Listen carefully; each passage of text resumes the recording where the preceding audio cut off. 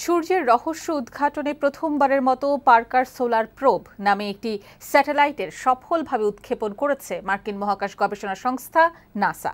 রোববার বাংলাদেশ সময় দুপুর 1:31 ফ্লোরিডায় কেনেডি স্পেস সেন্টার থেকে মহাকাশযানটির উৎক্ষেপণ করা হয়। 7 লাখ কিলোমিটার দূর থেকে সূর্যকে প্রদক্ষিণ করে তথ্য পাঠাবে পার্কার সোলার প্রোব। বিস্তারিত ডেস্ক রিপোর্টে।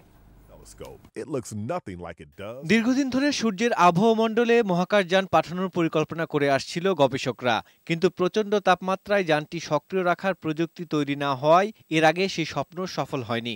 এবার মার্কিন মহাকাশ গবেষণা সংস্থা নাসার কল্যাণে সূর্যকে ছুঁতে যাচ্ছে মানব সভ্যতা।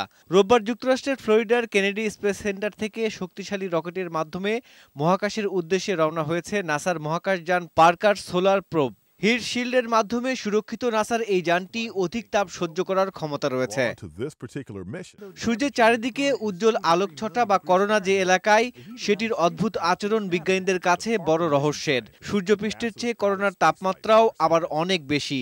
এসব তথ্যের পাশাপাশি পার্কার সৌরবায়ু, সূর্যের চুম্বক ক্ষেত্র, সৌরঝড়ের কারণ আর তাদের আচার আচরণ সম্পর্কে তথ্য পাঠাতে সক্ষম হবে বলে আশা প্রকাশ করেছেন বিজ্ঞানীরা।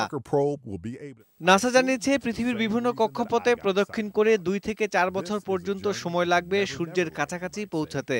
2022 সালের মাঝামাঝি সূর্যের বায়ুমণ্ডলে বাহিরের স্তর বা করোনায় প্রবেশ করার কথা যানটির। বিশিষ্ট সৌর পদার্থ বিজ্ঞানী ইউজিন নিউম্যান পার্কারের নামেই এই মহাকাশযানটি নামকরণ করেছে মার্কিন গবেষণা সংস্থা। পার্কারের প্রথম কোনো বিজ্ঞানী জীবিত থাকা অবস্থায় যার নামে কোনো যান নামকরণ করল নাসা। ডেস্ক রিপোর্ট, বৈশাখী সংবাদ।